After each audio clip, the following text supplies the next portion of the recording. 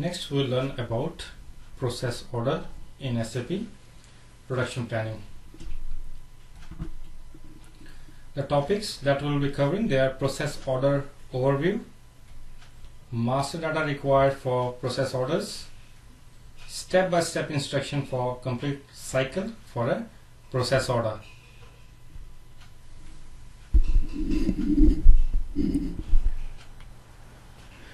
Now previously we have learned about production orders. So basically there are three types of orders. So one is the production order that we have seen earlier.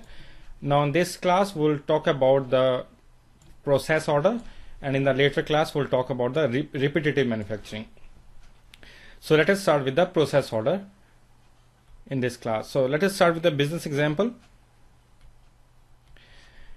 You are an employee in a company that produces food products and alcoholic beverages.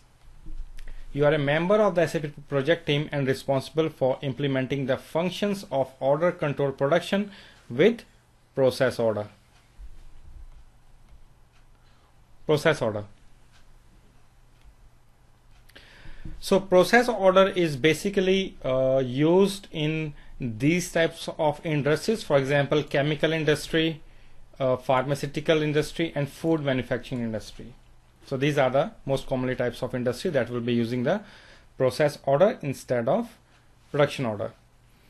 So with the process order, again you have different types. You can create a production by customer request, you can do a make to order production, you can also do a batch production. We'll talk about batch production later on, and you can do mass production and campaigns and all that.